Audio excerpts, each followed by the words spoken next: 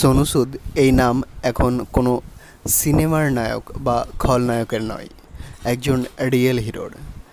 দেশে হঠাৎ করেই লকডাউন শুরু হয়ে যাওয়ায় সব থেকে বিপদে পড়েন পরিযায়ী শ্রমিকরা। ভিন্ন রাজ্যে কাজ করতে গিয়ে আটকে পড়েন তারা। খাবার নেই, জল নেই, অনিশ্চয় জীবন। এইসব চিন্তা থেকেই যে যার নিজের গ্রামে ফিরতে চান, কিন্তু লকডাউনে ট্রেন বন্ধ, বাস বন্ধ, কিভাবে যাবেন? পায়ে হেঁটেই বাড়ির পথে রওনা দেন শ্রমিকরা। পথেই মৃত্যু হতে থাকে কারো। এই অবস্থায় পথে নামেন বলিউড স্টার সোনু সুদ। তিনি নিজের ফোন নম্বর শেয়ার করেন, সকলকে বলেন যে সে যেখানে আছেন সেখানে থাকুন, আমি বাড়ি পৌঁছে দেব। নিজের চেষ্টায় হাজার হাজার পরিযায়ী শ্রমিককে পৌঁছে দিচ্ছেন তিনি। সোনুর টুইটার পেজে গেলে মনে হয় এ যেন কোনো ত্রাণ শিবির। সকলে তার কাছে সাহায্য চাইছে। সোনুও এক মুহূর্ত দেরি না করে প্রত্যেকের কাছে পৌঁছে যাচ্ছেন। মুম্বাই থেকে পায়ে হেঁটে দাঁড় ভাঙা যাচ্ছিলেন এক গর্ভবতী মহিলা। খবর পেতেই সোনু তাকে পৌঁছে দেন বাড়িতে।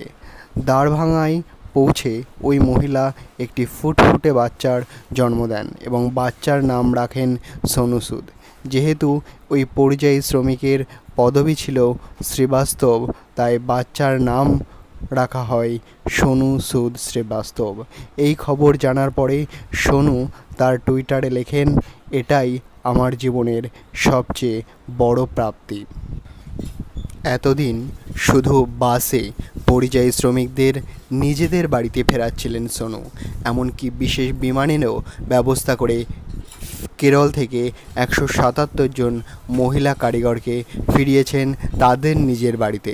তবে এবার বিমান বা বাস নয়, বরং ট্রেনের মাধ্যমেই প্রায় 1000 জন শ্রমিককে বাড়ি পৌঁছে দেওয়ার ব্যবস্থা করে ফেললেন সোনু।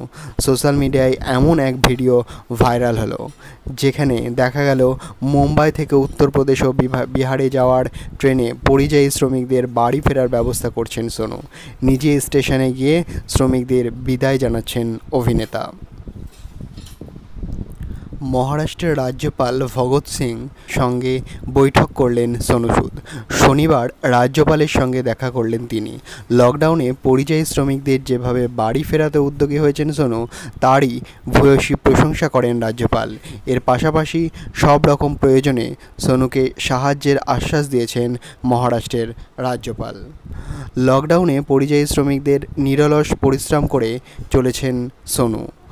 আটকে থাকা বহু শ্রমিককে তিনি বাড়ি ফিরিয়েছেন, তার জন্য বাসের ব্যবস্থা করেছেন, এমনকি ফ্লাইট ও শেষ পর্যন্ত ট্রেনেও বাড়ি ফিরিয়েছেন প্রচুর শ্রমিককে।